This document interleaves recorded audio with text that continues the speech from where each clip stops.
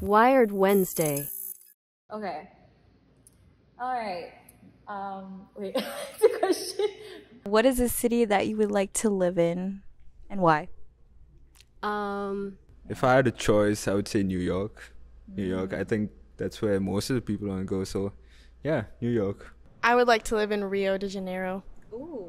Yeah. Why do you want to live there? Well, I have an uncle that lives there, and it's so pretty. And I love Portuguese. I'm trying to learn, so. I see myself going back to from where I came from.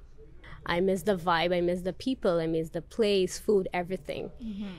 So I feel like that I miss the place mostly.